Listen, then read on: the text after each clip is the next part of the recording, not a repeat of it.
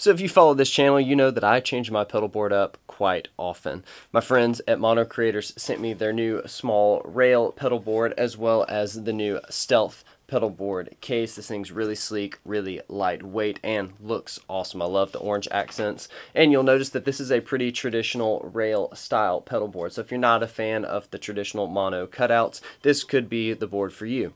But I've got a huge session this next week, and I'm getting ready for that. I didn't want to build back out onto my really large pedal board, and I didn't want to just rely on my small mono light pedal board. So we're going back to the happy medium, kind of where it all started for me. This is about an 18 by 13 inch pedal board, obviously classic rail style. I've got quite a few new pedals that I'm checking out that are going to go on this board, and I'm going to show you how I'm doing things a little bit differently for this one. This build's going to be a bit different than some of the others I've done in the past, and of course I'm going to tell you why. Most notably, plot twist, I'm not using dual lock on this pedal board, but I'm getting a little bit ahead of myself. Let's go ahead and talk about pedal choices and get into the build.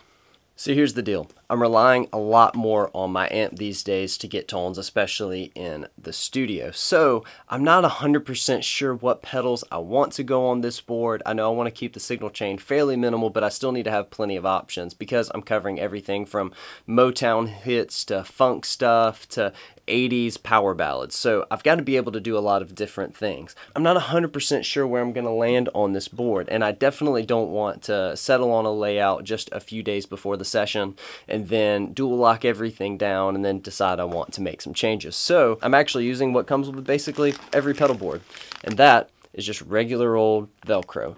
The good thing about this is it makes layout changes a lot easier than dual lock, but it still holds everything secure enough. I'm not going to be throwing this under a tour bus or in the overhead compartment of a plane yet, so I'm not really worried about things moving around. In fact, I want to be able to swap things in and out quickly on this session if I get the itch to.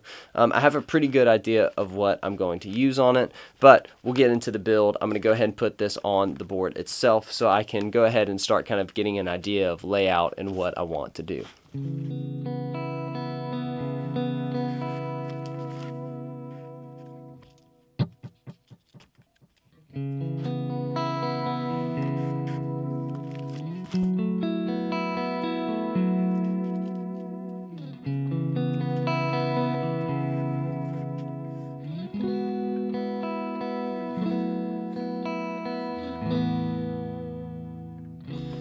Alright, so because I'm doing such a wide variety of music, I need quite a few things on this board. Now, the reason I love this size is because I can fit everything I need to on there and still have a couple of options. So I need classic fuzz. Whenever I need classic fuzz, I go Haze 67 basically 100% of the time. I don't need octave fuzz or filter or anything, so I'm not going to be going with a conga.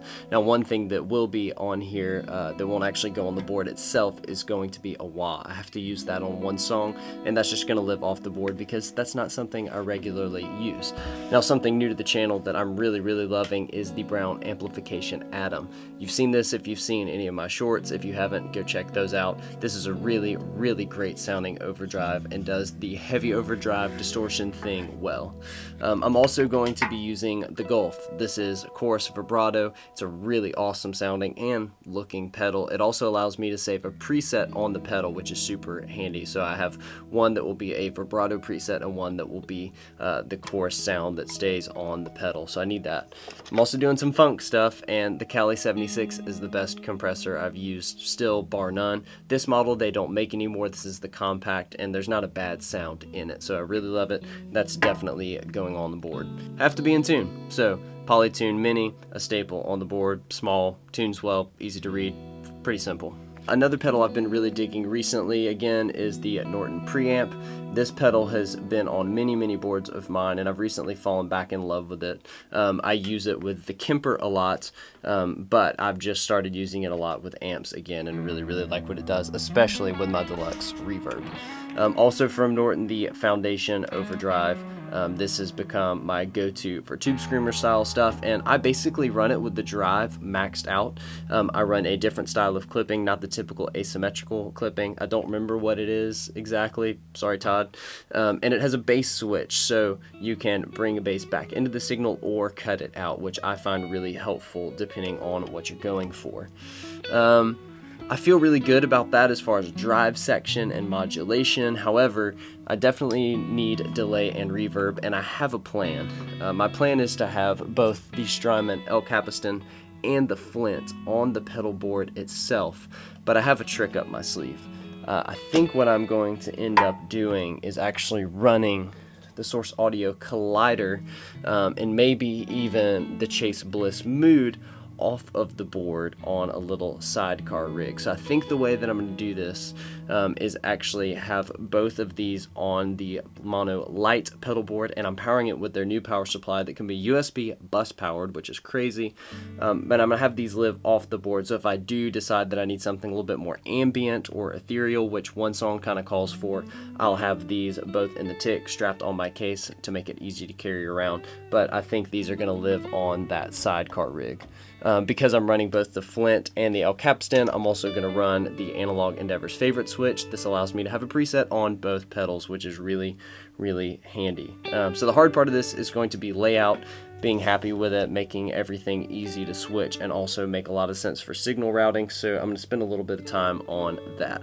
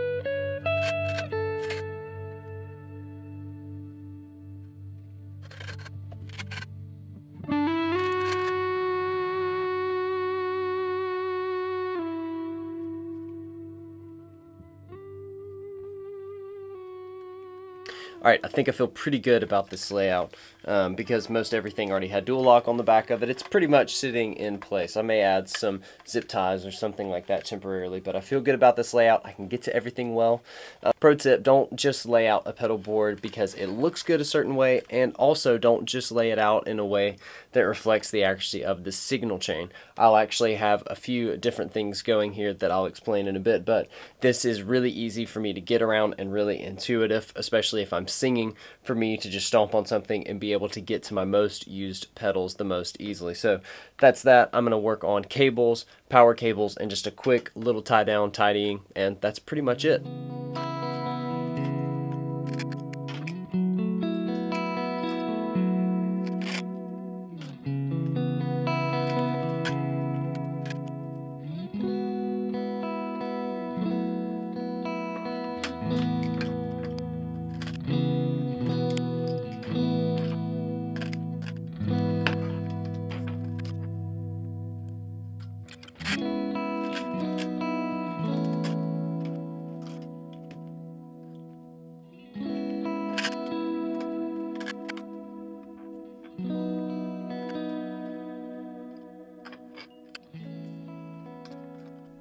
Alright, here we go. So I've got the cables done. Fortunately, I didn't have to make anything else. And I'll go ahead and quickly walk through signal chain. So the first thing, my guitar is actually going into the Hayes 67.